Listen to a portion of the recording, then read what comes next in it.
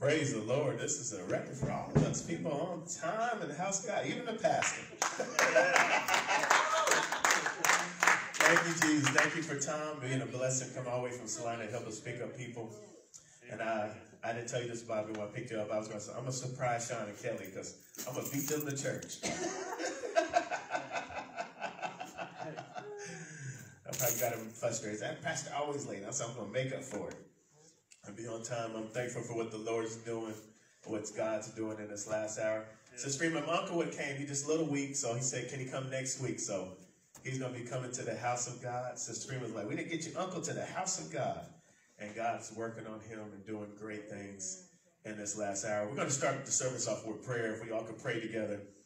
God, we want to thank you for a chance to be in your great house once again. God, we ask that you bless all those that come to hear the word of the Lord.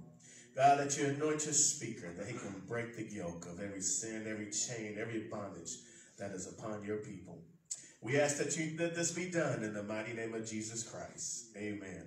We have the ladies from Salina going to sing some beautiful songs. And just to share a testimony, quick testimony with you. I was in my office and finished up writing my sermon. And one of the songs is about the shepherd. And the Lord put on my heart to preach about the good shepherd. And we never coordinated with each other. And I just felt the confirmation of the Holy Ghost, awesome, yeah, of God letting us know, hey, we're on track for what he's doing. Let me get out the way while the talented people sing. I used to get up here and try to sing. Sometimes they're not here, I'll pinch hit. And so I'll torture y'all for a little bit. But when we got someone else who can sing, I'm going to get out the way. Amen. God bless y'all. We'll worship together.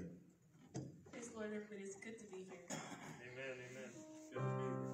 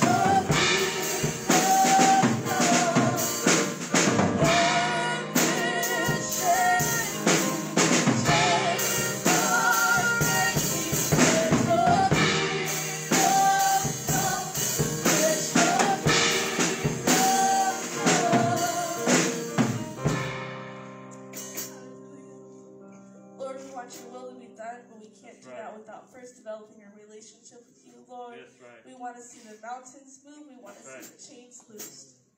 Amen, amen. Hallelujah, hallelujah.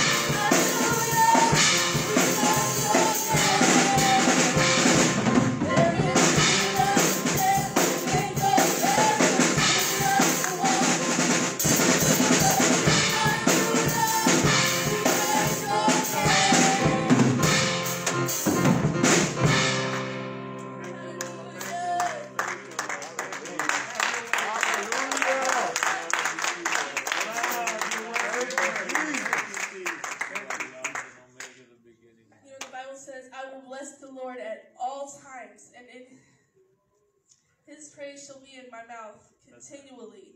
That means no matter what I'm going through, I'm going to praise my Jesus. That's right. Amen.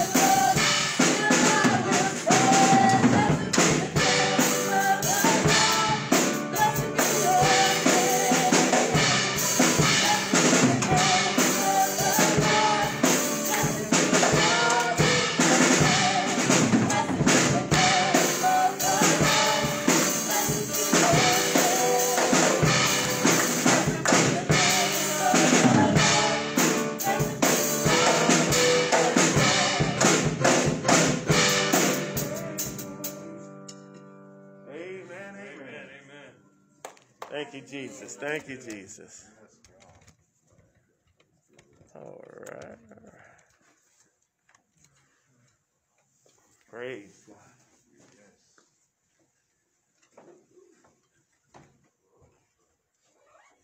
Praise the Lord, everybody.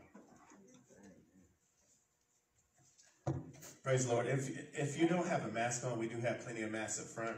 If you know we're going to have new visitors and stuff, we want everyone to feel comfortable when they come into the sanctuary. I had a guy that I talked to that went to another church in another city, and because they have not made that reference to people, he said, I'm not going to even come no more. And we don't want no one not coming to the house of God because they don't feel safe. So if you don't have one, there's some masking basket right over there up front. Amen. Thank you, Jesus. And I am excited what God's doing. Yes. Amen. Just to kind of give you some new understanding for people that live for God. When you first start walking with God, the devil throws everything at you he possibly can throw at you. Yeah. Why? Because he does not want to see you saved. No, he don't. He's going to do everything he can. He's going to try to stop you. He's going to try to fight you. He's going to bring up your past. He's going to bring up evil things. Anything he can do to get you out of the kingdom of God. And what does the Bible teach us? It says that God said, also, I'm not going to shake heaven, but I'm also going to shake earth also. And the things that cannot be shaken are going to remain. I've been standing the test of time, Sean, 24 years living for God. And there have been some bad days and sad days, but I'm going to say through it all, the Lord is my shepherd, and I shall not want. He has kept me through them hard times. And I can't barely say I haven't felt like giving up, Charlie. Because I know how good I got it. Yes. It don't matter tomorrow if I lose everything. Everything gets burned up. You know what? I still got God. That's right. And I'm not just living for this life. I'm living for eternal life that's coming after this. Yes. Some of the people are leaving. They have church in Salina, so they make a sacrifice to come be with us and be a blessing. But they got their service at 2, so they got to run out there and get ready for their service. So we're thankful for the sacrifice of driving 45 miles just to help us out so we can have some worship time and praise and stuff like that. So we're just thankful. We're just thankful for what God's doing. You want to do that? I don't need that microphone mic. I don't know, I see. I got the other one. It seems like it does it over and over again. It doesn't like it, doesn't like Oh, I think the devil's in it. Cast it out. You can preach it. Cast it. Say again. You can preach it, doesn't like it. Oh, it ain't gonna stop me. That's why we got 4. Thanks God, we got 4 mics, and we'll just keep on going. All right, so today's Bible lesson is going to be on the blood of Jesus Christ. And like I said earlier, I want to thank everybody for showing up. Thank you for being a blessing, being in church, and we're going to keep on going. And we're on time today. Everybody's on time. Thank you, Jesus. And the blood of Jesus Christ is a very important subject. And my sermon today will be on Jesus is the good shepherd that cares for the sheep. We're going to be taking our scripture reading from Colossians 1 and 20 through 23. Just give you a little idea about the blood of Jesus Christ. It never loses its power. That's right. Blood is mentioned over 300 times in the Bible and essential to the doctrine of Christ and the atonement. It lies at the very heart of the gospel, for it is through the blood of the cross that Jesus reconciled us to God. And if you look at that, Charlie, you know, when you came to service last week, you were struggling with spirits and everything was beating your mind. The Holy Ghost said, we're not prone by tradition. Tradition is we got to wait till service over. We got to wait till everything's done to baptize. The Holy Ghost said, baptize that man. I was like, who can I resist God? God, you run this. Yes. God runs the show. That's right. So after you baptized, how did you feel after you got baptized? Free. Free. You didn't feel that struggle that you wanted to, you couldn't contain it. That's how good God is. Yes. And before we start our service, we think how we're going to do our testimony. After you do the service, we're going to do a little testimony. And just so we have order, when I ask people to testify, once I stop it, we'll just stop the testifying. So I'm talking and someone wants to testify. I'm talking again and someone else wants to testify. The Bible says, let everything be decent and order in the house of God. So I'm open up for testimony if you want to brag on Jesus. And then once the last prayer, I'm going to say this is the last person to testify. And then we'll stop testifying until next time we open it up. Does anybody want to testify before we get started about the goodness of Jesus? Yes. The Lord got me to get her, my daughter, here today. Amen. That's important. Thank you, Jesus. Amen. Let me change this. Our kids need to be in the house of God. That's right. That is so important for our kids to be in the house of God. Yes. And that's going to help our kids because, you know, a lot of kids are going to be struggling with things. And it's good. You never know what kids are going through. You never know what they're going through in their life. And that is important that they get preached to because God knows everything. And they can be struggling with something you don't even know or you don't even think about it. And God, through the preaching, can touch their heart and say, hey, you're struggling with this, and we're going to work that out. And they need that. That's right. And that's what the devil, you know why the devil's fights are used so much about coming to church? Why? Guess why? Because they're our future. And if he can wipe out that future generation, he has destroyed the church. You know, the Bible talks about the inheritance of the Lord. Do you know there's a lot of good, strong churches that start off, Charlie, and they're not even here today? You know why? Because it was the family business. And they passed it over to their kids. that didn't even care about God. And they ran a good church right down the ground. Because this ain't our inheritance, Sean. Right. This is the Lord's inheritance. So when it comes to the time for me to pass off the scene or somebody take it over, I would love to be able to hand it over to my son if this was the family business. Right. But this ain't the family business. It has to be a man that's called, anointed, God's choice, yes. Who God wants to take over. Yes. And that's why you find out through America, a lot of churches are closing their doors because they handed it over as a family business and it went bankrupt because God was not in charge. So let's focus on that and getting our kids involved. And sometimes when you're young, it's hard to pay attention because how the entertainment industry has set us up that we have to have, in movies, almost every 30 to 60 seconds, they have to have an action scene. Something blowing up, destroying. Why? Just to catch people's attention. Blood, gore, and everything. And so when it comes to the point to sit down and listen to someone, it's kind of hard because, man, ain't enough action. If I was jumping up doing hula hoop, slapping, punching people, man, we didn't watch that preacher even excited. But that's not a real show. That's a fake. And we're going to be real about things. Right. Yes. From Colossians 1:20 through 23. And it says, and having made peace through the blood of the cross, by him to reconcile all things unto himself. By him, I say, whether they be things in earth or things in heaven. I got a lot of snacks. I don't know if I change this thing. Pastor, excuse me. Did you not see me standing? I wanted to testify. Oh, I'm sorry. Okay. I thought you were just, man. No, Just... I don't stand for no reason. I thought you were... No, I can't stand. I thought you were just... I just thought you wanted to see that new outfit. Whatever. This ain't real. This is old. I'm sorry. Yes, Sister Freeman. I'm sorry. I'm sorry about that. I don't have no new clothes. I'm messing with you. I'm sorry. Go ahead and testify. Okay. Praise the Lord, church. Praise the Lord. Y'all forgive me, Pat. Forgive me. That's the second time you do that. All the time. I know. Praise the Lord, church family. Praise the Lord. That's why I said last night, I was helping Pastor at his house, and we were getting rid of all the stuff in the house, and I had my key all day long, and then all of a sudden he asked me to unlock my car so he could put something in there. I unlocked the car and lost my keys, so we were looking for my car keys. I couldn't even find my car keys. And so we were calling. My key is like $200 for a key to get it programmed. And so I couldn't find the key. We couldn't find the key. We couldn't find the key. Finally, Pastor, we pulled out the stuff out the car in the back. We couldn't find the key, so we had to call a locksmith. And then after we called the locksmith, he went back out to my car and he started praying and asked God to help him find the key. He found the key in my car. Amen. God is good. And I thank God I didn't have to, he saved me. That's why I pay my tithes, because he saves me in times like this. Amen. Right. Thank you, Jesus. And I'm sorry about that, Sister Freeman. I'm getting old, see now, in my old age. And, that's just a good thing, being faithful to God. I remember I had a guy that came to church, and he went and did some tree work, and his tithes were about $3. And he paid his tithes, and I was just so happy. It ain't about the amount, it's about the principle, about obeying God. And that man he said, Pastor, we need $50 for our medication. I don't have it. I said, brother, since you've been faithful to God, I'm going to go pull out my pocket and take care of your need. Why? Because he showed his principles of doing what God teaches us to do. Right. And then God makes up for the rest. That's right. Colossians 1:20 through 23. And it says, having made peace through the blood of the cross, by him to reconcile all things unto himself.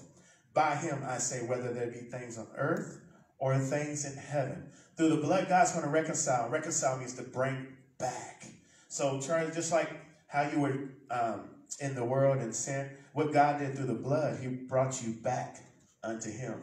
Back to the purpose. Now you feel you have purpose. Yes. You have destiny. Yes. And that's to reach and save those which are lost. To go out there. People are asking about you already. Is that guy coming? I said, he got to ride. Sonny Kelly, they taking care of him. Because Tom was like, hey, I can pick that guy up. Where's that guy that got delivered last week? And, understand, it's a testimony what God's doing. Yes. Do you know, just because that testimony of getting baptized and getting delivered, there's going to be more people come to God. Yes. Just because of that. Because they're excited. There's a guy who was going to be here. We went by and knocked on his door. He couldn't get up, but we're going to get him next time. He said he wants to come to church because he saw what happened to you. Yes. There was another guy, he even put on his YouTube channel, you getting baptized. And he has almost like 999 subscribers. That touched him so much. Yes. To God be the glory. You got to send that to me. Amen. So you're on YouTube. I'll send the link. Okay. And seeing Sean get baptized, the Spirit of God moved on him so strong. Him just weeping before God. He even made it on TikTok. Famous guy. 21, and it says, and then sometimes you are alienated and enemies in your mind by wicked works, yet now have they reconciled. Sometimes when we're not living for God, it's, one thing I want to share with you, when you're not living for God, you're alienated to the blessings and the things of God. And sometimes we get, I think coming out of my old church, I was there 24 years, and I was around barely anybody that lied to me. Around barely anybody. I had some people do me dirty. I remember one time I worked a job, and I worked at a call center, and it was a Western Wireless. It was a call center for Cellular One. It was back called Cellular One.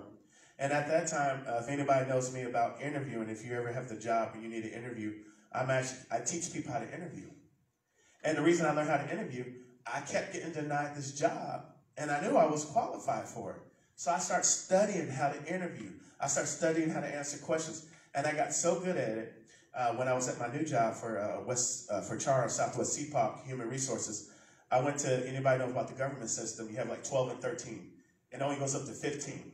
So I went and sat in an interview board with juries 12s and 13s. And when they interviewed me, they was only able to dock me on 2 questions out of the whole interview. And guess what them 2 questions they were? They asked me, who's the smartest person I know? And I said, myself.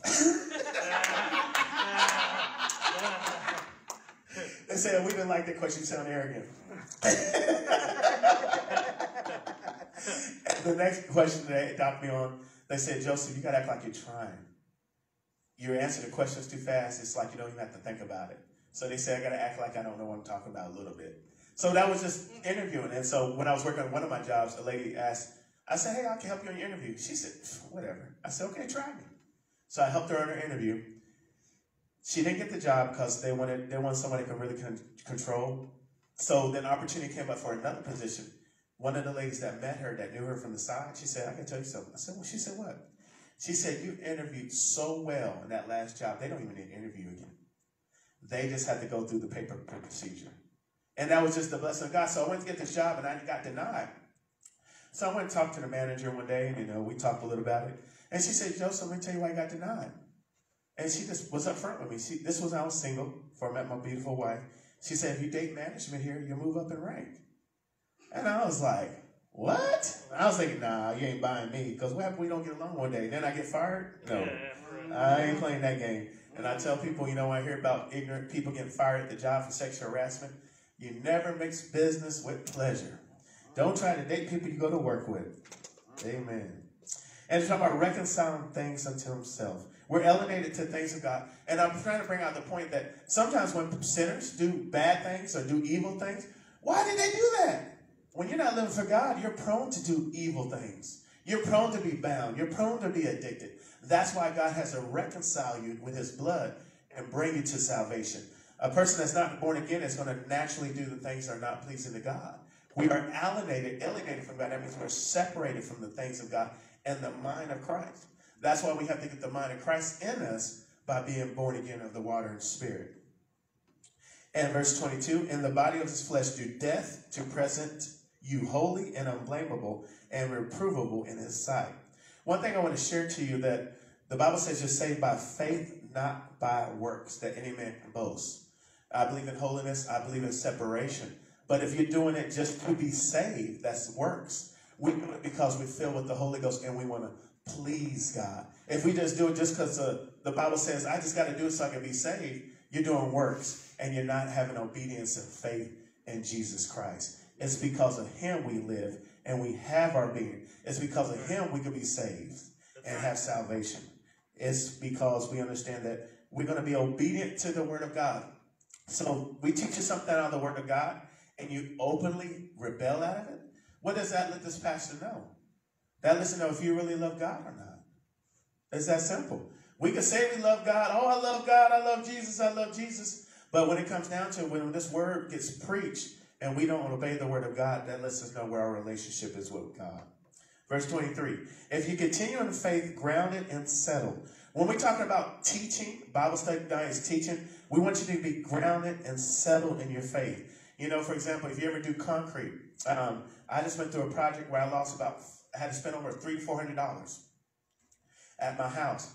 And the issue was, the contractor that had this house, he paid 3 years ago, the house I got it for like $71,000. It was a repo house. And the guy that, before that, 3 years ago, guess how much he paid for it? $144,000. I had 50-year concrete siding on it, remodeled windows. But there was a problem in my bathtub in the shower. I kept feeling a little bounce. And I was like, what's wrong with this? And what happened, the contractor that did it before, he did not put concrete under the base of the floor. So when I would take a shower, you know, I'm a big piece of leather and I'm well put together. So when I'm taking my shower, you know, you got the little corner shower. I'm trying to stay around the edges. You know, God forbid I fall through that tub. And I started getting that little holy crack coming right through that tub. And I'm like, uh-oh. I tried to put some sealer on it, man. It didn't work. I'm starting to leak. So I had to take the whole thing out. And we had to get concrete redone right. So we had to have that foundation settled. So if you don't have that foundation settled, guess what? There was bounce. And there was starting to be a crack. That's just like I had some concrete work done. And sometimes, especially when you do work or you have somebody do work for you, get what you pay for. I had this guy give me some concrete job. He's like, oh, it'll be $2,300 do your driveway. I'm like, man, that's a good deal. I went and talked to a professional contractor. Guess what he wanted? He wanted $6,000 to $7,000. So guess who I went with? The $2,300. And guess who gave me a whole bunch of cracks in my concrete? The $2,300 guy. And when I called him, hey, can we fix it? Guess what? He didn't even have time to come look at the work he did. Because you get what you pay for. And I learned I'm learning to learn the hard way. You get what you pay for. So you got to be grounded and settled. Be not moved away from the hope of the gospel. What is the hope of the gospel? The death, burial, and resurrection. We repent of our sins. We're baptized in Jesus' name. We're filled with the Holy Ghost. That is the hope of the gospel. And it says, which ye have heard, and which was preached to every creature which is under heaven, whereof I, Paul, am made a minister. What is it telling us? And we can't get out of this hope. This is the way it takes to be saved. There is not another way to be saved other than the gospel.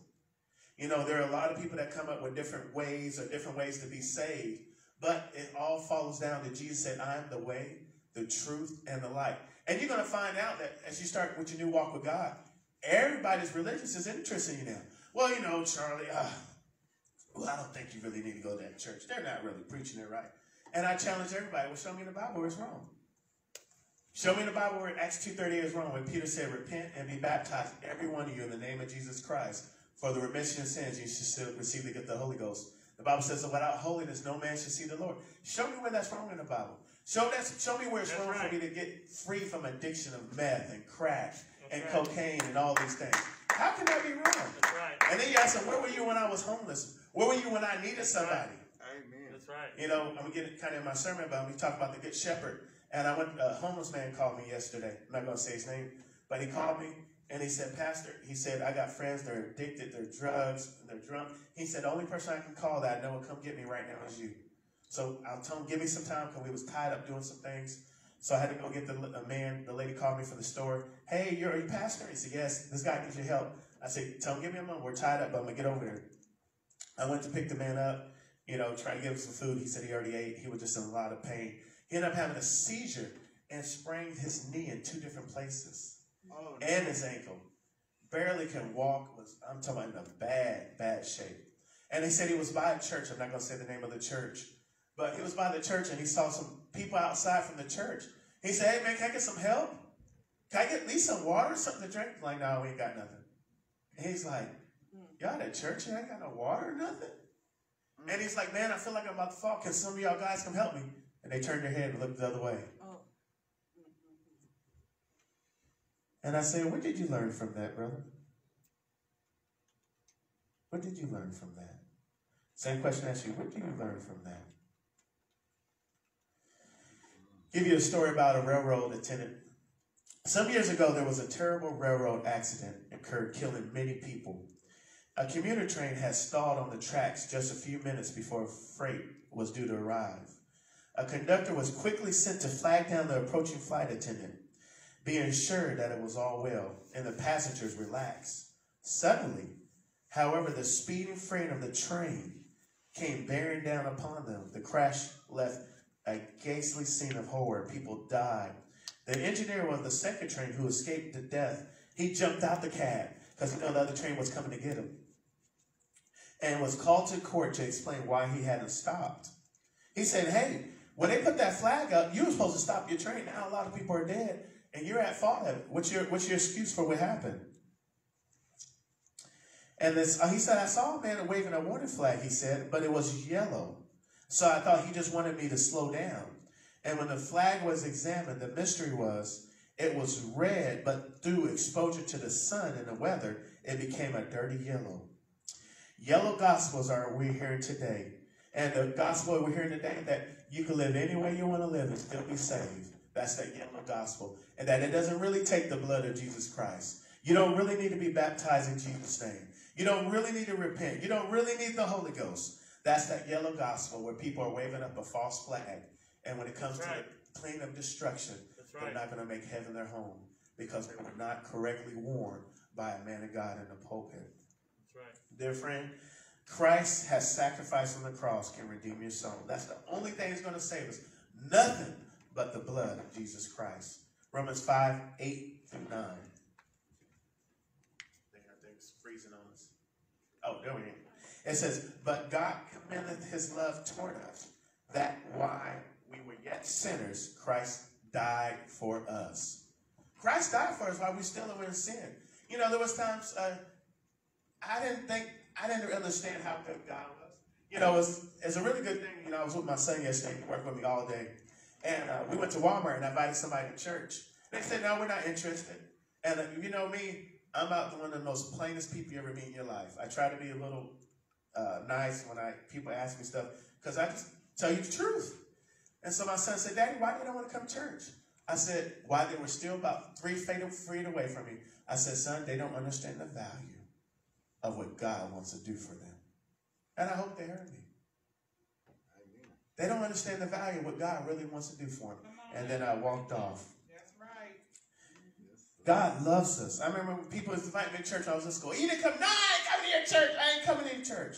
But if I knew what I knew now, how God really wanted to take care of me, I would have came a long time ago. But I can say, you know, Sister Freeman I used to hear preachers say, oh, you got it better than me. If I knew about God, I would never been a sinner. I'm glad I was a sinner. You know why? Because the devil can't trick me and thinking he got something better out there in the world for me than God has. That's right. That's right. I'm glad I came from the world. I know I'm not deceived. I know it's not better for them out there than it is for me being with God. That's right. You know, I know better than that. I don't have to worry about a lot of things. I don't have to worry about me when I come out my house. Some guy sneaking to hit me with a crowbar because I done been in the wrong bed. I don't have to worry about hanging out the club and step on someone's shoes and someone busting my head with a bottle. Or getting shot. They have to shoot you nowadays. I don't have to worry about them things. Why? Because the Bible says avoid the appearance of evil. I'm not going to put myself in a situation. I don't have to worry about waking up in the bed. I don't even know how I got there because I got someone slipped something in my drink. There's a lot of things you don't have to worry about when you're living for God. Yes. And that's how God intended it to be. And it said, verse 9, but much more than being now justified by his blood, we shall be saved from the wrath through him. Hey, baby, let me get this mic set up. Let me make sure. Hello? Oh, come here now. What am I? Hello? The other ones is really static. And don't be deceived by anemic yellow gospel that works powerless to save you from everlasting destruction. This is a subject that we hold in the Bible from Genesis to Revelation. And the theme between Genesis and Revelation is the blood of Jesus Christ. And the Old Testament is prefigured and the New Testament is personified. We could look at things that are happening in your life that if you just start bleeding the blood of Jesus Christ, you start speaking hope, you start speaking God's favor, God's going to work things out for you. And now I want to make sure that I declare to people when you come to church, you're not always going to be a beautiful story. You're going to have bad days. You're going to have sad days. You're going to get fired. You're going to get disappointed. You're going to fall in the midst of false brothers, false sisters that you think have the good intentions for you, but you find out that they only care about themselves. And then you also find out that you got to realize that with people, there's some people that only care about you as long as they're getting something from you. Right. And the day you tell them no, they got a problem. That's right, they do. How dare you tell me no? Who are you thinking you Stand up to that. Yeah. How are you thinking you tell me no? And you find out very quickly when you tell the person no if they really care about you or not, a lot of times. Amen. And the value of blood of Jesus Christ, 1 Peter 1:18 through 19. What does that say about the blood? 1 Peter 1:18 through 19. And I have more, but I think I'll be able to make that a second lesson on the blood of Jesus Christ. 1 Peter 1:18 through 19. As for as much as you know you were not redeemed with corruptible things as silver and gold, from your vain conversation received by traditions of your fathers, but with the precious blood of Christ, as the Lamb without blemish and without spot. When we think about being redeemed, it's not about blood, not about money, but it's about the blood of Jesus Christ. God sent his son to redeem us. Now, when we call Jesus the Son of God, what are we referring to? That is the flesh and the humanity that God walked in. But inside him was the Spirit of Jehovah God. We're about to be ready to close this out. I'm going to end it with Hebrews 9:22. I feel it's time to kind of get into our sermon. And it says, without, Hebrews 9:22, kind of jumping up. Static, get out. Jesus' name. Hebrews 9:22. And it says, without the shedding of blood, there's no remission of sins. So when you look in the Old Testament, it says that the life is in the blood. That's right. So when they had an animal, the first blood sacrifice, if someone does not really recognize it, when Adam and Eve sinned, the Bible said God killed an animal and made them coats of skin. So that was the first sacrifice because of their sin. Thank you. All right. Hello. That sounds a little better? Yeah. Good. And so we see that the thing was killed.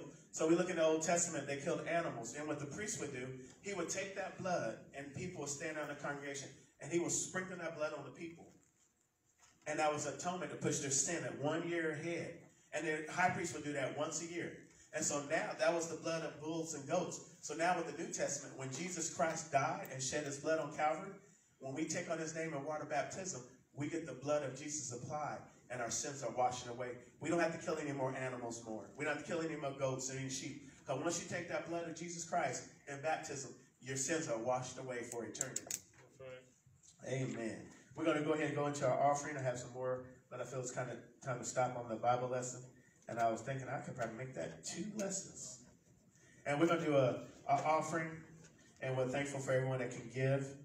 We'll start our second part of our service. And the sermon we're going to be talking about today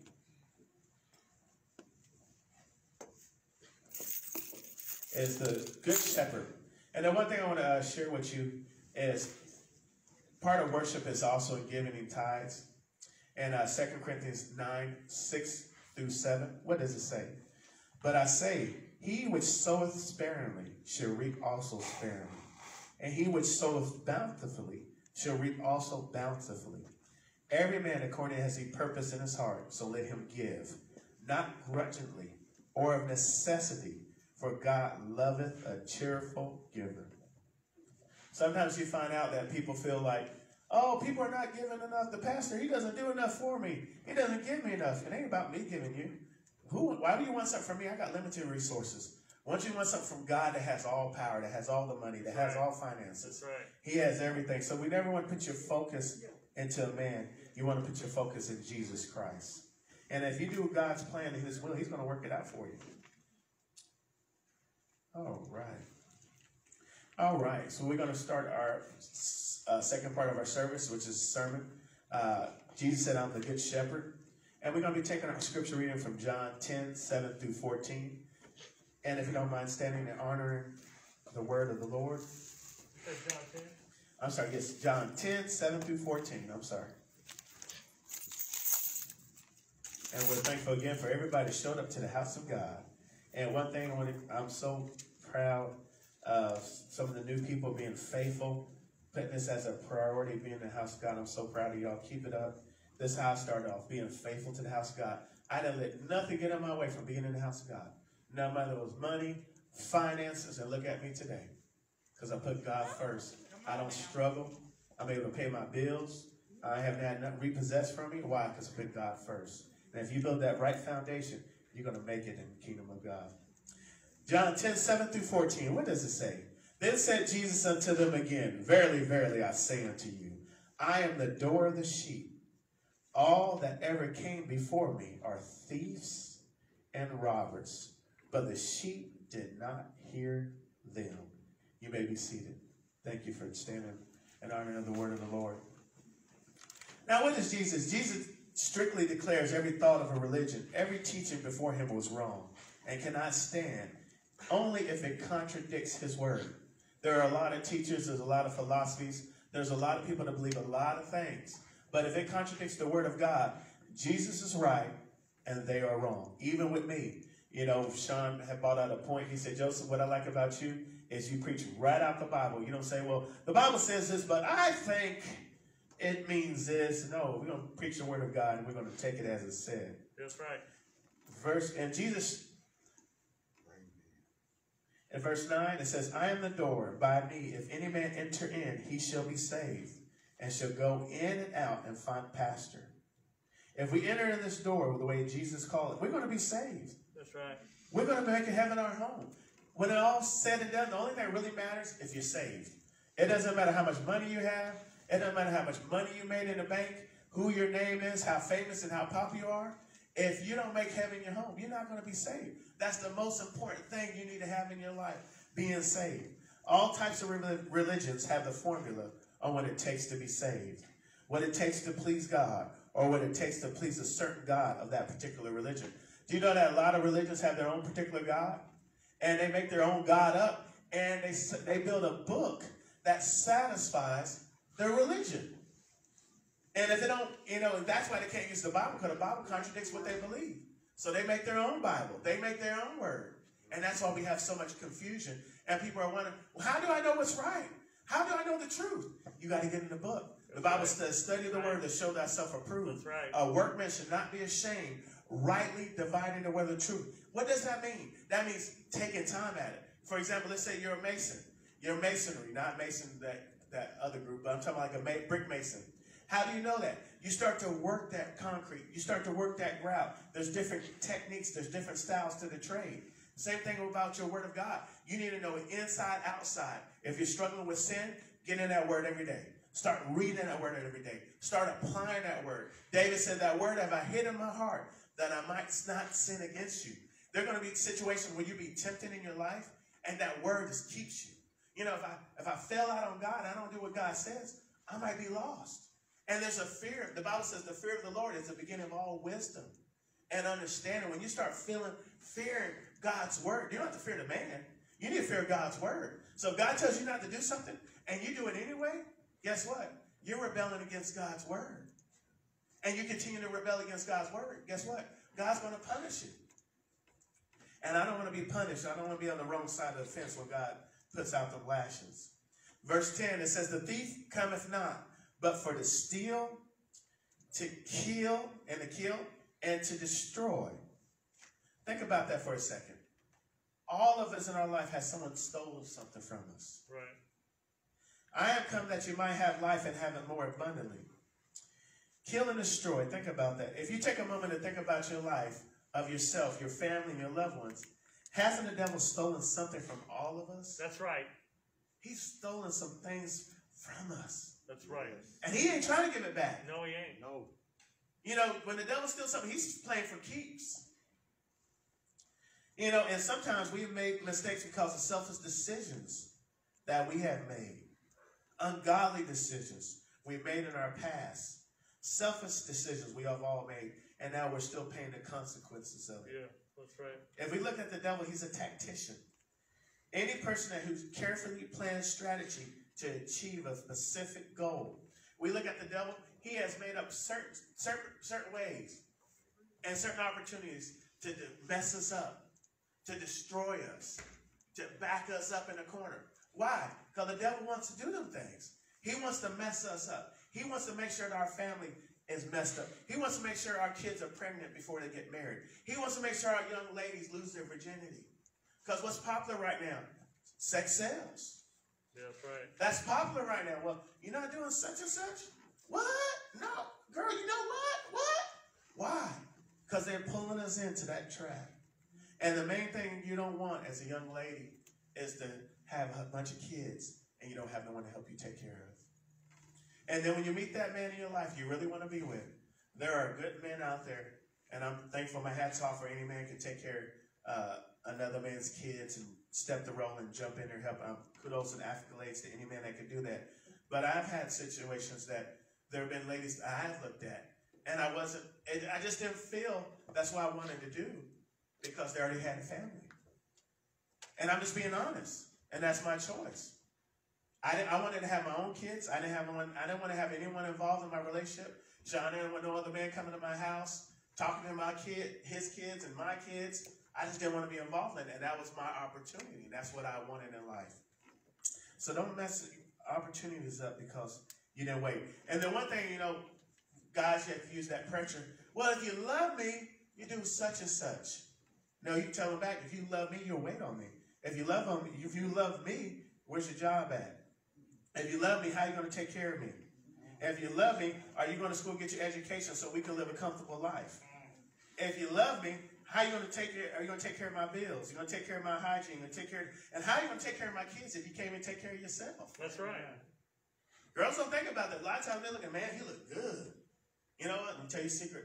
All those people that used to look good, we turn to an ugly, old, pale, wrinkled person later in the future. It depends on you. Some people can look good to 50, 60. But everybody's going to turn ugly one day, ugly and old. So you can enjoy the looks while they last. They're not going to be forever. Verse 11 says, I am a good shepherd, and the good shepherd giveth his life for the sheep. Here is Jesus describes the attributes of a good shepherd.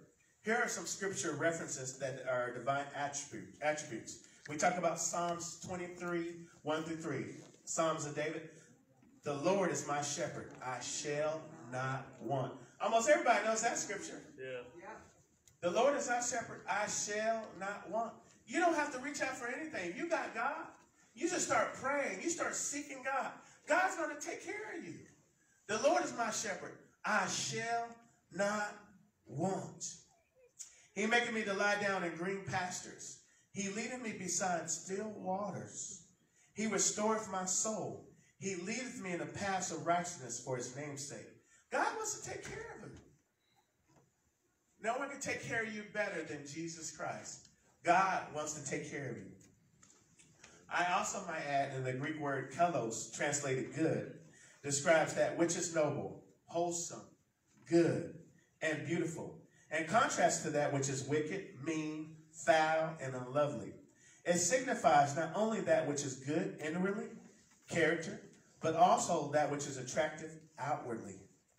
It is an incident of goodness. Therefore, in using the phrase, the good shepherd, Jesus is referencing his inherent goodness, his righteousness, and his beauty. As a shepherd of the sheep, he is the one that protects us, guides us, and nurtures his flock. And one thing we got to understand also, as you start to value your walk with God, God's going to start increasing things in your life. As you start to put God first, you start to make God and more important in your life, you're going to see how God starts to make things happen, how he starts to work ways out for your situation. That's right. And a shepherd flock is usually not his own. And one thing I want to share about you when we talk about the shepherd of the sheep, the shepherd is not his sheep. So, for example, Jesus is the great shepherd. He said, I'm the good shepherd. And so if you look at the role of a shepherd basically is taking care of another man's sheep. And when it's taking care of another man's sheep, there's opportunities you might get killed. You might get hurt. You're out there and you got to go through the wind. You got to go through the storm. You got to go through everything in life. And you got these wolves and bears that come and they're trying to destroy the sheep. And you got to go there and defend them. Now, just imagine me and Sean, we probably take on a bear, right? If we had the right tools. Easy. or while he's chewing on one of us, whether we can get him off of us. And, you know, that's what we talk about the good shepherd. And then Jesus talks about the hireling. The hireling is not a good shepherd. He don't really care about you. He don't care about you. So what does he care about? He cares about how much money he can get out of every single one of us. And, you know, and sometimes, you know, I want to share with people. Sometimes when I preach or teach, to be honest with you, even ask my wife, as far as people pay tithes and offerings, I barely even look at it. I don't really know who's paying tithes. I might see it when you put the envelope, but I don't really look at it every time. And then to tell you this, on top of that, I don't even really take a salary. Because the church is not financially stable enough for me to even take a salary. So I've been basically doing this for 2 years without even taking a salary. Why? Because my love for the kingdom of God. My love for the house of God. So if someone gets agitated because of tithes and offerings, not because I'm getting it. And sometimes God works through different people to coordinate stuff. And I don't really talk to people about here who pays tithes and who doesn't pay it. You know, it's just God moving and working. And if God's on you about something, it's because he's trying to get you to come up to the measure and the full stature of Christ and to please him. It ain't about me. It's about pleasing Jesus that knows everything. That's right. Amen. So our obligation, our duty is to obey the word of God. If I preach it and it's in the word of God and we rebel, it's on our hands. That means God's not going to hold me accountable no more. My job is to preach the word of God, and my job ain't to control folks. I preach it, I teach it. You don't want to live it, it's up on you. Yeah. And then you will live it. The blood and consequences on your hands. That's right. The shepherd's job is to warn people of their sins. Ezekiel 3:17. What does Ezekiel 3:17 says? It says, Son of man, I have made thee a watchman unto the house of Israel. Therefore hear the word at my mouth, and give them warning from me. When I say unto the wicked, thou shalt surely die, and thou givest him not warning, nor speakest to warn the wicked from his wicked ways, to save his life, the same wicked man should die in his iniquity. But his blood will I require at thy hand. Yet, if thou warn the wicked, and turn not from his wickedness, nor from his wicked way, he should die in his iniquity. But thou hast delivered thy soul. What is it saying? When we warn people about the word of God, and they don't want to do it, guess what? That's on them. And you got to understand, when you don't line up to the word of God, the Bible says, perfect peace that love thy law, and nothing should offend thee. And what does it mean? We get offenses come. We get upset. We get disappointed. People aggravate us. But when it's talking about when you love the word of God, you should not get offended by the word of God. If I teach what the Bible says, you shouldn't get offended by that. Because this word is higher than me and you. It's God. He said, my thoughts are not your thoughts. Neither my ways are your ways. As the heavens are higher than the earth, so are my ways than your ways, my thoughts and your thoughts. This is about coming to the full stature and measure of Jesus Christ. And if it's in this word, we need to obey it. I know I was talking to somebody, they had a question about tattoos and stuff like that. And the Bible talks in Leviticus that you're not supposed to mark up yourself and make graven images upon yourself or make markings for the dead. You're not supposed to do them things. Why? Because this is not our body. It's God's. And, you know, the most ugliest thing when a person gets old, they had a tattoo that looks like an ink smudge. So God knows before us, and he's trying to protect us. You know, especially when people got them sleeve tattoos. They look really good right now. But give them about 20, 30 years, they're going to look like a big old blur spot. You know, if you want to get some ink on you, man, go paint. And, you know, and so... Stop wasting all that money, that $300-400. $1,000. Oh, yeah, they get up there, especially if you have a professional person do it. And so I was thinking about someone, I talked to them, they called me and said, hey, and I didn't even think about it. And God uses people to help people, but a lot of times we don't have enough sense to realize it. So next thing I know, this person talked to me about a tattoo, and I told them what the Bible said. She's like, I'm not going to do it. But later on, she went and did it anyway. So my son's walking one day. He said, Daddy, what's that? What's that over her leg? And she was shocked because I didn't really think about it. And she went and did it anyway. And, you know, that's displeasing to God. Because if God shows you his word, what he wants out of you, and you do the opposite, does that show? The Bible says what? Jesus said, my sheep know my voice, and another they will not follow. So if we hear the word of God and we want to be saved, we have to be obedient to his word. The warning I must give to this generation, and we're almost wrapping this up, is 1 Corinthians 6:9. It says, know ye not that the unrighteous should not inherit the kingdom of God. Be not deceived, neither fornicators, nor idolaters, nor adulterers, nor effeminate, nor abusers of themselves with mankind, nor thieves, nor covetousness, nor drunkards, nor revilers, nor extortioners should inherit the kingdom of God. You will not be saved living a lifestyle of sin. You know, there was a man that came to the church, and I don't get I want everybody to come here. I want everybody to be happy. I want everybody to love God.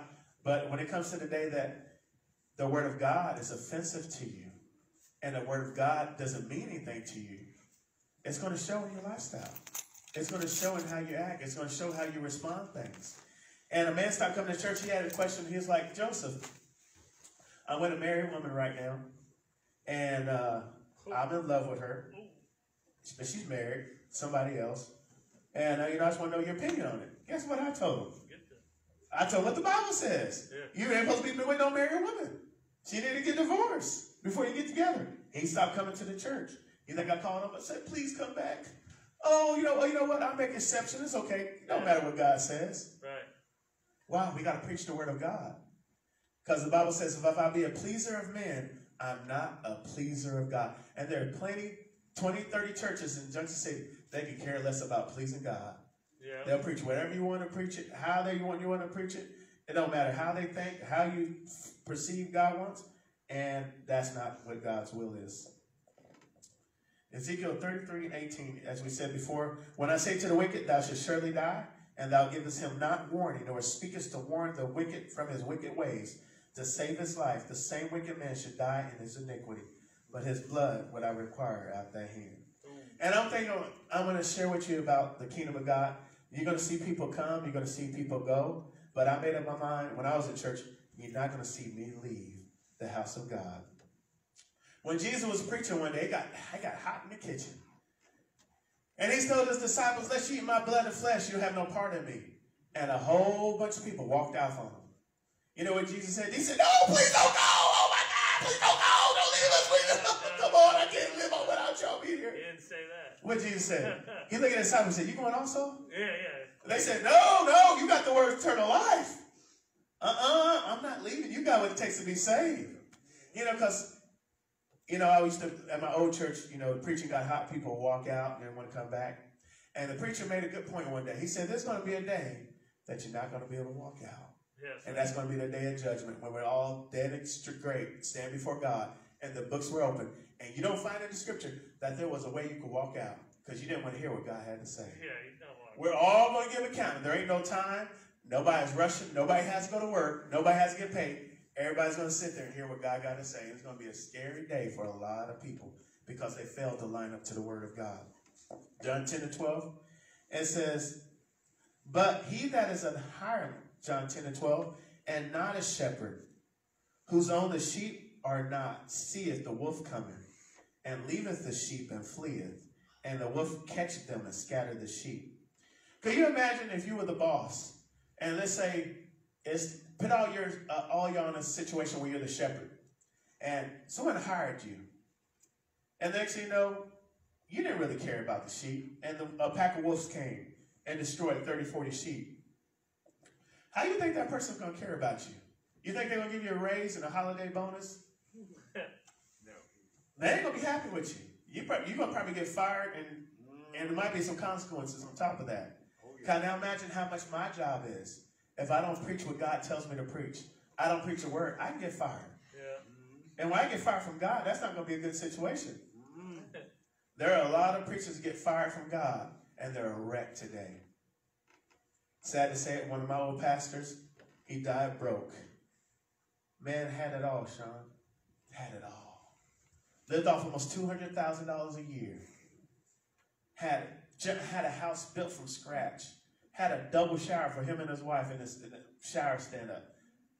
People cooking for him, cleaning for him, just giving him gifts. He had no wants. But he ended up losing with God, and we don't even get a funeral for him. They're just going to do a memorial service. John 10:12. "But the hireling that's not a shepherd, whose the sheep are not his own," he don't care about you. You get a pastor that preaches false doctrine, they don't care about you. They don't care about your marriage falling apart. I had a guy that I knew before I started my church, and he was a guy, he was tight in his church. He was faithful, he was dedicated all the time. But guess what happened, Sean? Two families got into it. His wife's family, and his family wasn't coming. But his wife's family had some money. So guess whose side the pastor took? The family that had money. Because he didn't care about the sheep. He cared about what he could get out of it. Jesus is the good shepherd. In this verse, Jesus was describing the difference between a good shepherd and a hireling. What does the life of a good shepherd inherit? We talked about that. Goes through danger. You know, people can call me any time of the day. I'll try to be there for y'all. If you need something, and if I have it in my means, I'll try to get it to you. And likewise, as Jesus, he wants to be there for us. He wants to help us. He wants to love on us. Even when we don't want to be loved. There are days when we don't even want to be loved. And Jesus still loves us. I remember sometimes I was coming to get Charlie, and he didn't even want to talk to me. He was like, hey, we need some food. Okay, I bought some. I said, what you want? I want chips, sandwiches, drink. I bring it over. Charlie get his food. He didn't want to look at me. Okay, hey, man. Pastor, we hungry. We get him some McDonald's. He didn't want to talk to me. He said, he don't feel like talking. I said, okay, I ain't going to bother him. Here's your food. Remember the day, Charlie? But look what the Lord has done. Yes, thank you, Jesus. And you got to remember, the hireling is not going to fight for you or your family. He's not going to fight for your kids.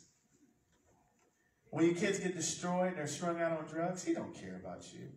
He can care less. John 10:14 says, I'm the good shepherd, and I know my sheep, and I'm known of mine. Jesus said, hey, I'm the good shepherd. My sheep know me. They know my voice, and I am theirs. In closing, John 10:27. This is a good scripture. It says, my sheep hear my voice, and I know them, and they follow me.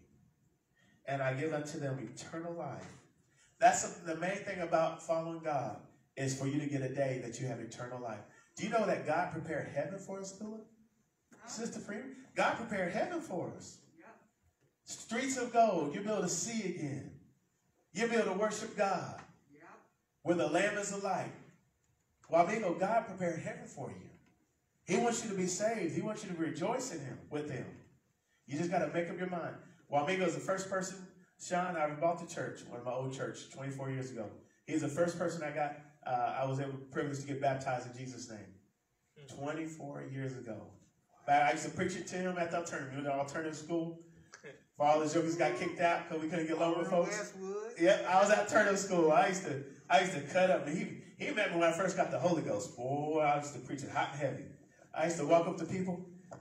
You're going to hell! You ain't repent of your sins, been baptized in Jesus' name, got the Holy Ghost. And one dude was like, man, ease up. He said, man, I met somebody, they make you want to come, but he said, man, you feel like you're driving us away.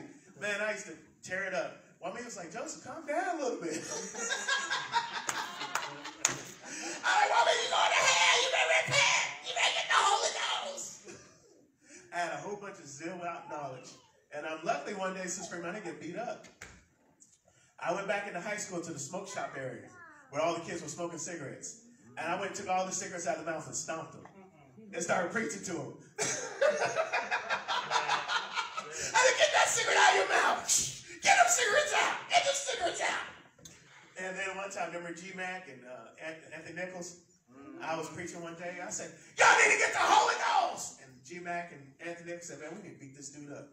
And one dude was smoking a cigarette and his hand started shaking. He said, man, we beat him up, we're going to hell. Yes, and that's this God doing things in my life. And bring me to the day that I am today. That I love God. I love my family. I love my church. I love my kids. And it's a privilege to be able to raise your family in a godly home. Where they know, you know what? Daddy ain't going to beat up on mommy. Daddy ain't going to slap up on mommy. You know what? Because he loves God. You know? Daddy's not going to get drunk and act crazy and do all kind of crazy stuff. He's going to be there. He's going to protect us. He's going to love us. Why? Because we have a good shepherd and we have a good under shepherd. And Jesus wants the best for every single one of us. Amen. In verse 28, he said, and I give unto them eternal life, and they shall never perish. Neither should any man pluck them out of my hand. Understand this about God. If you stay faithful and dedicated to God, you never can be lost. You make sure you got your foundation so you repent. You get baptized in Jesus' name. You get the Holy Ghost speaking in tongues. You start learning that word. You be faithful to the house of God. You be faithful to prayer, faithful to reading, faithful to studying, faithful to reaching out to the lost. In obedience to the word of God and the man of God, it'll be hard for you to be lost. Jesus said, what did he say? He said, shall any man pluck them out? Neither shall any man pluck them out of my hand. When you're in the hand of the Lord, ain't no one can take you out. That's right. The only way you can lose out with God, Sean, if you take yourself out of the hand of the Lord. Yeah. You take yourself out of his presence. You take yourself out of his goodness. You walk away because God's going to plead with you. He's going to reach at you. And sometimes you're in that fight of walking with God and you're debating about things. And you know, the devil, he's a tactician I talked about earlier. He'll go and tell you, man, you don't need to serve God no more. You don't need to go to church. You know, why don't you go watch this movie or this Netflix? Why don't you just sit out? You're tired. You don't have to go. And what happens is little by little, he gets you to fill out one time. Then next week it comes to 2 services. It comes to 3 services. Just like when you start off working out. Man, you're killing it. Time you're up there working out, you lifting weights. After about a week go by, you're lifting weights again. Then the 3rd week, you're like, you know, I need to take a break. And next you know it's 2 months, you ain't went back to the gym. Yeah. Same thing with your walk with God. Yeah. That time you start taking out. I remember one time this lady was coming to church. And she said, hey, I don't want to work on church day. And they talked her into it. Hey, we really, really, really need you. She ended up working. Guess what? Service after service, they needed her again. And it stopped being a priority, being in the house of God. John 3 and 5. Jesus answered, verily say unto you, except a man be born again of water and spirit, he cannot enter the kingdom of heaven. And these signs shall follow those that receive the Holy Ghost. Mark 16 and 17. And these signs shall follow them that believe. In my name they shall cast out devils, and they shall speak with new tongues. God wants you to be saved more than you really realize it. That's right. You think about that. Who created us? God. He created. He knows what you're struggling with. He knows everything in your mind. He knows every thought you're thinking. He knows every hair in your head. That's right. And every struggle you have, God can give you the power to overcome it. You just got to have a want to. Mom, you know what God's dealing with you need to give up. You can do it. I was at the house. God pointed it out to me. That's the only thing stopping you from getting the Holy Ghost. God knows what you need to give up. You know it too. I know. Say, God, I need the strength. I need the help. I'm down to 6 still, so. I didn't even tell her what God was doing, but God was pointing out her cigarettes when I was at the house. I didn't even talk to her about it. And you see how God confirmed it? What she's struggling with? And I didn't even say I was at the house. And I said, my mom ain't got the Holy Ghost. And I saw the pack of cigarettes. Said, she get them cigarettes, she get the Holy Ghost. And I never even told her what it was. That's not true, Pastor. She's trying to give them up, but at the same time, the Holy Ghost is what's going to get rid of those cigarettes. She can't do it on her. Next time you get with me at the church, because she gave up crack without the Holy Ghost. She gave up crack without the Holy Ghost. So she can give up some cigarettes. Yeah, but next time, please, if you don't mind, at the service, because she gave up crack. She used to be a crack addict. And you can tell me she can give up crack without the Holy Ghost. She sure can give up a pack of cigarettes. Mom, did you give up crack? Yes. You was a crack addict how many years? Yes. How many years? 20 years. And you gave it up. How long has it been since you touched crack? 209. And crack is more addictive than cigarettes. Yes, sir. Tell me, can I get an amen? Amen. Amen. So, amen. So I'm just telling you that there's something about the power of God.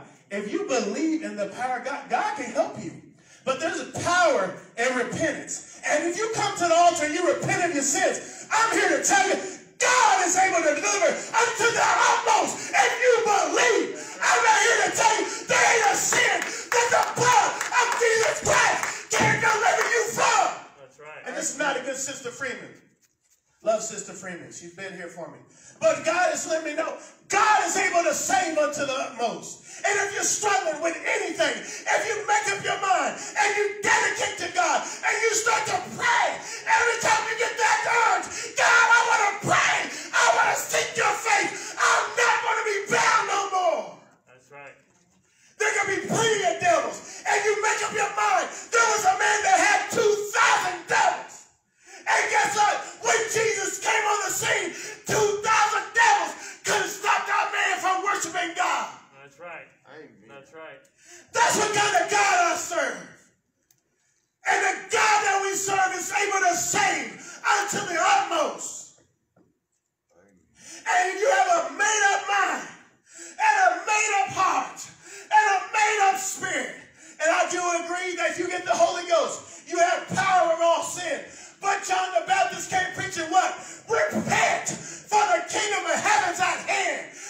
he said to the Pharisees and the religious leaders, he said, bring forth fruit, meet to repentance, and say not unto yourselves, we have Abraham to our fathers. Because when he said, out of these stones, God is able to raise children of Abraham. And then he said, the axe is laid at the root, and every tree that doesn't bring forth good fruit is hidden down and cast to the fire. And that's before they had the Holy Ghost. So God was able to deliver, and he demanded repentance. And then we see that John the Baptist came on the scene, preaching, repent, for the kingdom of heaven's at hand, and repent and believe the gospel. That's right. And turn away from your sins. And turn away from wickedness. Turn away from idolatry. There's a lot of things that we struggle with because we're not praying. We're not really seeking God. Right. We're not really dedicating ourselves to God. I'm just a man like everybody else, filled with the Spirit of God. But if I don't pray, Sean, I don't fast, I don't get in that word, I can end up in a bed of adultery like plenty of other preachers. But what? I decided that I'm going to walk with God. I'm going to put this church first. I'm going to put my relationship first. And I'm going to put God first. Amen. Amen. Amen, amen. And I take walking with God serious. I take this word of God serious. And I believe if you obey God and you have faith in God, you can overcome every obstacle in your life. You can overcome every temptation. Because what did Jesus said? Out of every point was he tempted, yet without sin.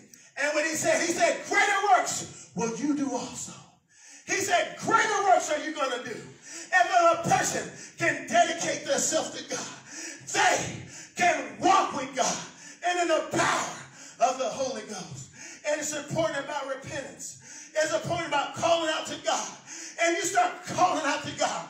The Bible said deep calleth unto deep. And you start getting serious about walking with God. The problem with a religion today is that a lot of people are not serious about walking with God. Right. And that's a problem. Some people get offended. And I'm going to tell you, I'm in the spirit. Mom, I didn't talk to you. But I think you talked to that lady and she got any tithes. Ain't that what you said? Yeah. I didn't even talk to her.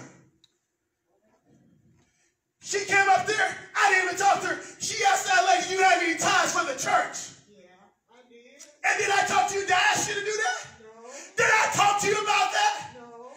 Why did you do it? God put it on your heart. You're just getting offering. You're just being asking. And she got mad and walked out. How did I know? I didn't even talk to her. Did anybody see me leave this when she went over and talked? No, sir. Yeah, she left. And you know why? Because I know what I'm preaching. That's right. She got upset. I love her to death, and I hope she gets it. But that's one thing some people struggle with. And that's why I said, it ain't about paying me. It's about this word of God. That's right. Amen. That's right. Amen. And I'm going to preach. And I told him I love him to death. But you live in sin, and you shacked up in cohabitation, you're not saved. And I don't care if you go to the Nazarene church and the preacher condones it. That's right. Welcome to an apostolic church where there's a good shepherd and I care for the sheep. Amen. Amen. And that's why you have a church full of adultery, full of fornication, full of homosexuality. Why? There's not a good shepherd that cares for the sheep. That's right. He's a hireling. And he don't care about you. They care about their money. That's right. But welcome to the church that ain't built off money. It's built off the That's blood right. That's of right. Jesus Christ. That's right. Amen. And just like he told the disciples, Amen, Pastor. Amen. he said, unless you eat my flesh and blood, you have no life in me. And then he walked away. And Jesus turned to the disciples, you going to go also? They're like, no! You have the words for eternal life. I realized it a long time ago. And Sister Frame, she know I love her. She said I needed to tighten up anyway. Praise be to God. Just remember when you say, Pastor, you need to tighten up, it might come your way too one day. Amen. We love her. She's been here since the beginning. She know I'm not beating her, attacking her. I felt I was wanting the Holy Ghost to come. And I just, thank you, Sister, and I just stirred my button up. Hey, Wamigo, let me tell you something. Wamigo, God wants to save you. And you have been lazy. And you have not overcome your sin. And you have a short time to get right with God. Thus said the Lord, you don't get it right, I'm going to rain judgment on you. That's right. That's right.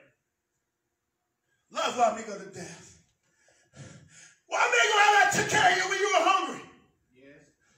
You can call me up, I'll get you a medicine water. Yeah. And I'll preach to you. And last time he told me, he said, Pastor, I don't think I'm going to come to church again. He said, well, I said, why? He said, you got me scared. And Wamigo, you know what that is? That's God reaching for you. That's right. That's God wants to save you.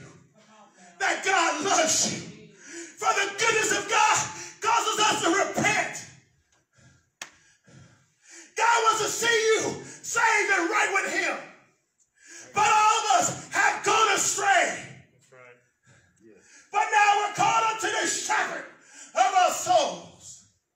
You're not going to get a lot of preaching like this in a lot of churches. Why? Because God blesses what he likes. That's right. And he anoints the man of God to preach the word of God. That's right. And God's going to build a church of people that are not offended by the word of God. That's right. And if you're offended by the word of God, and it's just the word of God can take you out, are you really the sons and the childs of God? Someone claims the Holy Ghost, Sister Freeman.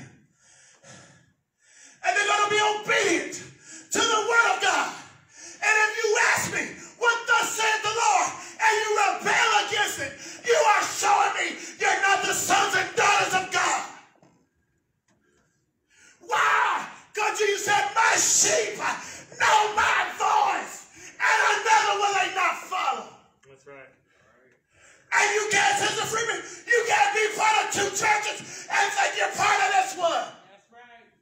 You right about that. And I was patient and a long-suffering God, waiting in the days of Noah. Yes, you were.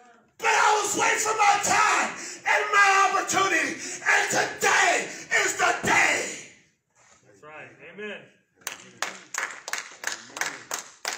right. Don't tell me you love God and you're going to a church that preaches accept the Lord as your personal Savior. Don't tell me you love God and you're going to a church teaching the Trinity. God is one. Deuteronomy 6 and 4. Hear, O Israel, the Lord our God is one Lord. One person said, Joseph, I go to the other church and I'm bringing stuff back. You ain't bringing nothing back. You can't do nothing for the truth if you're not living it. That's the greatest testimony. As you know the truth and you live it. That's right. And if you're not living the truth, you're a lie. And it's a false witness. You're preaching. That's Come right. on now. That's right. There are many false witnesses, and they are destroying the body of Christ. That's right. Come on now. God shun good people like me and you. When we see a whole bunch of fakes and hypocrites, we start to think God's like that. And God is not like a hypocrite. God is not fake. This is serious business, Wamigo. This ain't a church that's going to play games. And Kelly, love you, thank you. God's going to use y'all in a mighty way. He's already started doing it. Thank you. Thank you for being honest. Thank you for having an old mind. Her husband got baptized. She said, I'm not ready. I respect that. I love that. Because I don't want to raise a whole bunch of mind-numb people that can't think for themselves. Right. I sat out of a ministry with a bunch of numb-minded men. Anything the pastor said, they just went with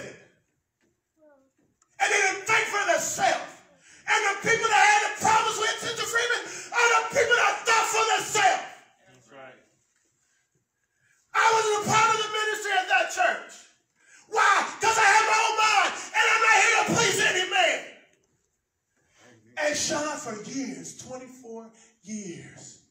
Last 10 years at church, I preached one time. 10-year period.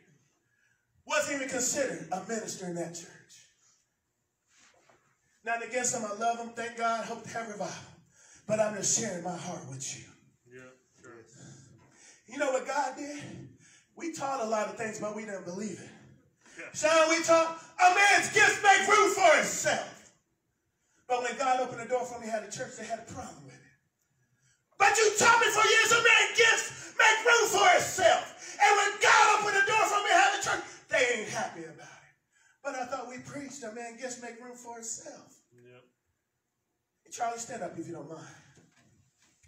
This man going to be among many more that got filled with the Holy Ghost, baptized in Jesus' name, spoken in tongues. Give the Lord a hand. Amen, amen. Now, Tom, how can a Christian be upset about that? I have no idea. The man was addicted to meth, filled with demons, came to church, got delivered, got the Holy Ghost, baptized in Jesus' name, spoke in tongues when the Holy Ghost came. That's right. Now, why, Sean and Kelly, would a Christian be upset about that? Or a body of believers be upset about that? Sean and Kelly came to church, living for God. God's working on them. God's doing great. They brought their daughter to church. I preached about last Thursday, it's time to save our children. And they're obedient to the word of God. And they brought their daughter to the house. Thank you for coming. What's your name, sis? Nicole. Nicole, thank you for coming to the house of God. Amen, amen. Nicole, it's a little different. Because I'm the good shepherd. And I care for the sheep. That's right. And I'm going to preach the word of God. Why? Because I love God. Not only do I love God, Sean, I love his word. That's right. And King David said his word about hid in my heart that I might not sin against him. So when I'm walking in the street and I'm talking to people about the Lord love and the word of God, I have a witness and a testimony. When I'm in public, people are watching us. People are watching me. So there are some people out there want to say God ain't real. And they want to be able to point the finger at somebody to be able to prove their statement. Don't let that be you. That's right. It's a little different when you actually preach the word of God. You know, I hope the best. Love Bobby. She knows that. We probably have a talk. And Bobby can talk to me. I love Bobby, love Papa. Been there for him. But there comes a time that, you know, some people ask me why I didn't deal with certain things. I didn't deal with certain situations. You know what? We just preach the word. God's going to do his thing. All we do is keep preaching. Keep preaching. When my mom went and talked to her, I know what she talked to her about. I didn't even talk to my mom. I already knew in the spirit what's going on because she was agitated. I was ready. God was working. I had nothing to do with that. God was working. I didn't stop my mom. My mom wasn't even thinking about that. Mom, you probably wouldn't think about it. You just came by and just said, man, let me ask her a question. Yeah. You know what? God was just using that. And sometimes God deals with people. But are you going to listen to what God says? Yes.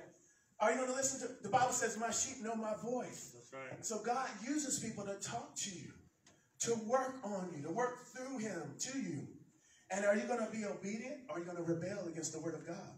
This is going to show if you're going to be really blessed or not. If you're going to be obedient to God's word. Amen. Ready to wrap this up? Thank you, everybody. I was wondering when the preacher was going to show up. Sometimes you get stirred up, and that's the anointing and the power of God. And I know everybody here, no one takes that personally. Yes, sir. They know I love them. That's right. We gonna whip the devil together. You know I love you, Sister Freeman, don't you? Yeah. She know I love her. Amen. She tough. She tough. She tough, boy. I one time was in Salina, in the Salina church, Brother Pagans. He said, "Who's that lady?" I said, "That's one of my Sunday school teachers." She's like, "Oh yeah, I look like she can put some people in line." Amen.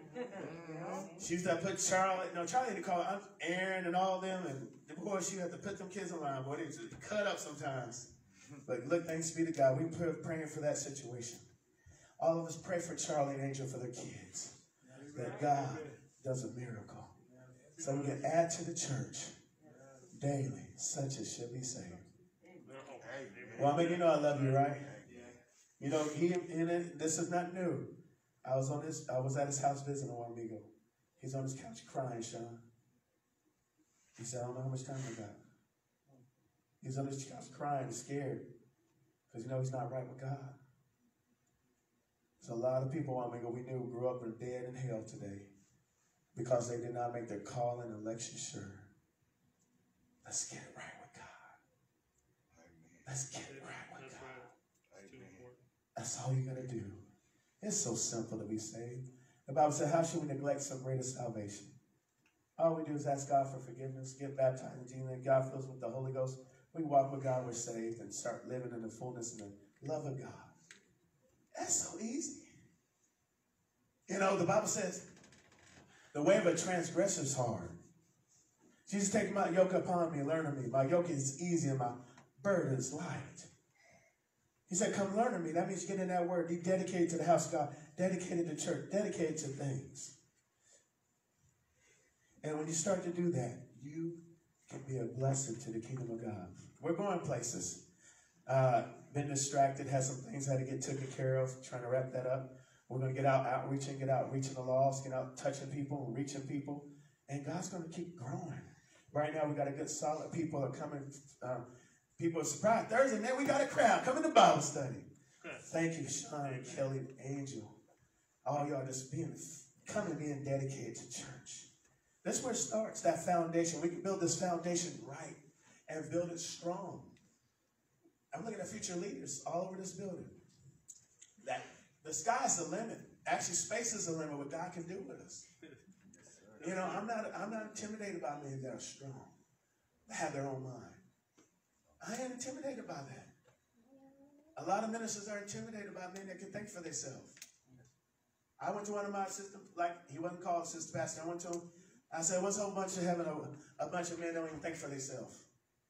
And he looked at me like, where'd that come from? I said, what's the whole point of having a bunch of yes men? That can't even think for themselves. This ain't no mind control cult. A cult, they want to think for you. They want to tell you everything. You need to be able to think for yourself. You don't have to agree with everything I say. You better agree with that book. You might even agree with everything God say.